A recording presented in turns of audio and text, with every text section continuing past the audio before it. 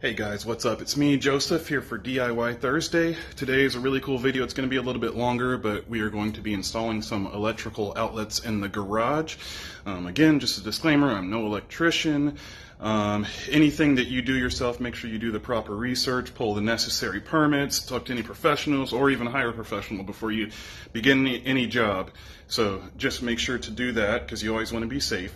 So with that said, let's go ahead and show you this project that I did. I hope you guys enjoy this video, and happy DIY Thursday.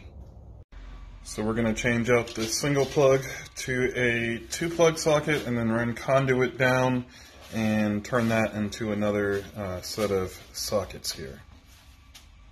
Now we have the socket opened up.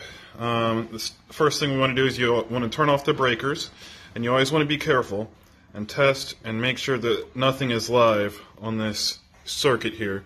So we've tested, we see nothing is live, and you see there the white shield back there for the wire. That is the 14 gauge wire that we have in our household, so we're going to make sure that we're going to replace everything with 14 gauge wire. So we'll go ahead and move on to the next step of removing this and wiring everything up. Now here we have the socket removed. We have our neutral wire here. We have our hot wire here, and then our ground wire here. So this is what we're going to wire everything to. That's our next step. Okay, now here we have added our box to the existing part right there, and we have our wires pulled through, so now we just need to add the outlet part. Alright, now I'm just going to get this conduit cut to the right length. So I got my sawzall here with a metal blade on it, so let's see how this works.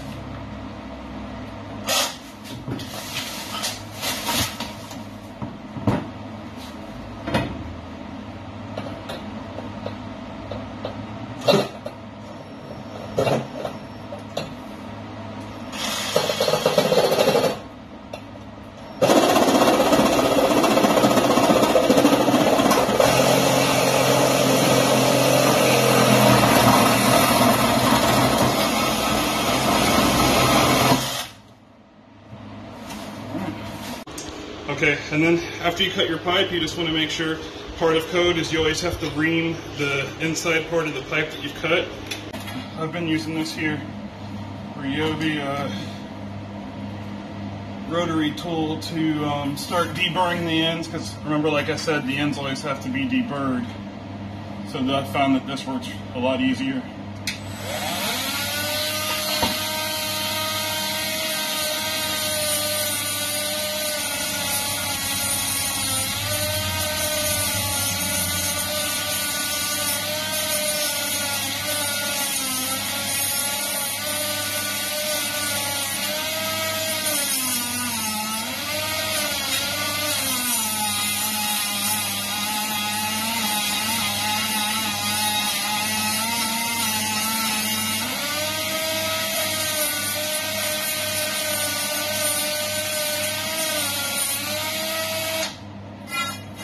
There we go, nice and clean. Always run your finger in the middle too after you deburred it, just to make sure that there's nothing in there that's going to snag on your wires when you run them. So here we are, we've cut our first piece of conduit and set the run to the length that we need it, and run our wire through it. So I'm going to wire up this part to the main connection here, and then we'll see you back here in just a few minutes. So here we are, we have everything wired up. When you twist your wires together, you want to make sure that they're nice and clean, like you see here. Good contact on everything. We have, coming out the ground, we have that screw, we have the ground wire actually connected to the ground on the box there, and then coming into the braid there, the pigtail. When you put your wire nuts on, you want to make sure that you're using the right size wire nuts. Only certain wire nuts are rated for, certain gauge wires and the amount of wires that you have on there. So I'll go ahead and I'll put these wire nuts on, and I'll tighten this box up, and we'll go ahead and we'll cut the next piece and move along. Okay, so here we are. We have this socket all buttoned up, ready to go. We've run our conduit down here, and we've attached it into studs in the wall.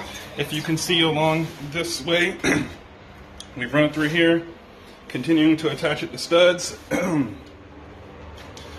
Ran it through here, so I need to wire this box here. And I also just went ahead and cut my conduit and some more wire and ran it down here to my final box here. So this is where I'm going to have it ending. So I'm going to go ahead and wire these up, and then we will continue from there. Okay, so here we are with our runs.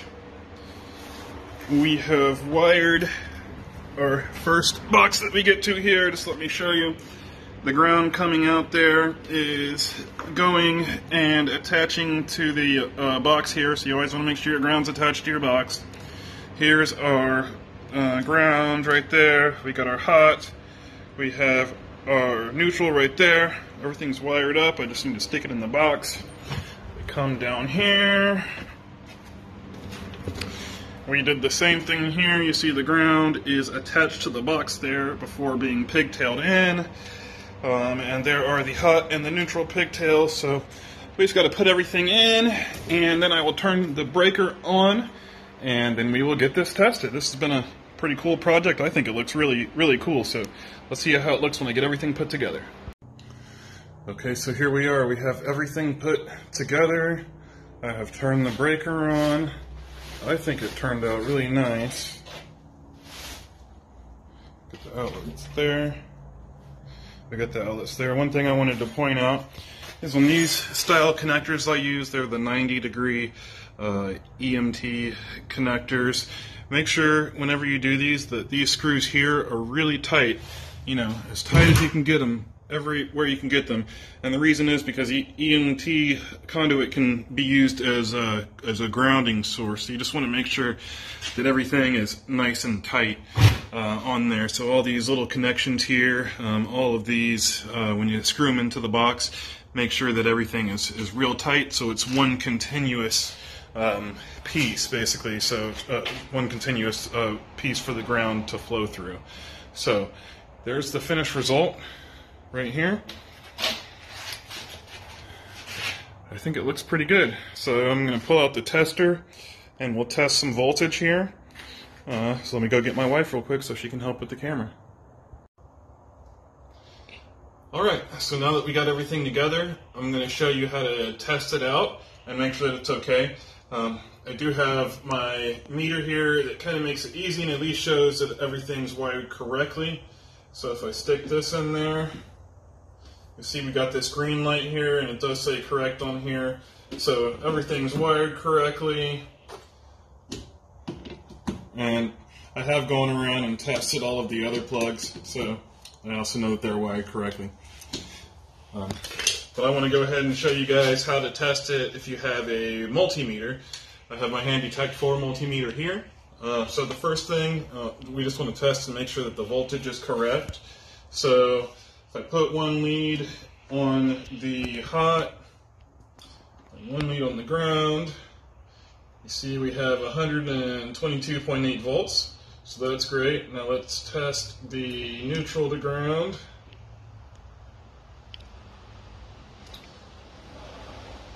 And we have nothing, which is it should be. Let's test hot to the neutral. And again, we have 122 as it should be. So all those check out like they should. They're looking good. There we go, 122 on the neutral to hot, 122 on ground to hot should I say, and then nothing on the ground to neutral as it should be. So that's kind of a way that you can check to make sure all your voltage is okay. I did check down the line to make sure everything was okay. They all check out perfectly. So just to end this video, again, I want to say that I am not a licensed electrician. This is purely for entertainment purposes only.